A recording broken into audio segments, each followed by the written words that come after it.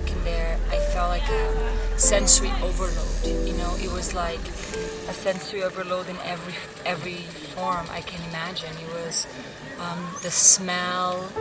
Visually, it was like, I can't believe people, you know, are living in these conditions. And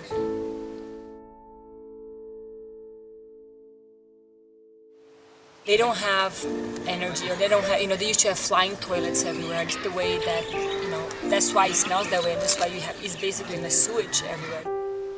The government is not doing anything to get them out of that situation. They're doing it for themselves.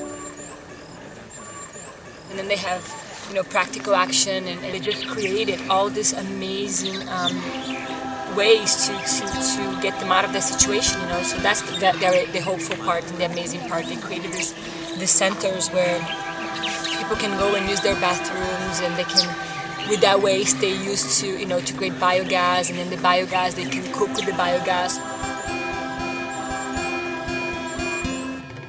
And I love how spiritual they are, and how hopeful, and how trusting, and they're just joyous, and they're just happy, and they're focused on the solution.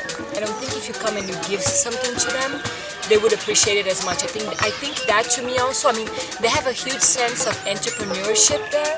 You know, they want to work. I mean, they want to do.